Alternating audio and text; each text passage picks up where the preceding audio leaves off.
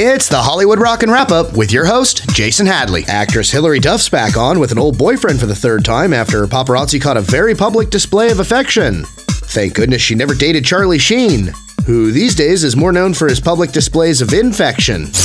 Paparazzi caught up with host of The View, Joy Behar, who said Matt Lauer's secret button to lock his office door is no big deal.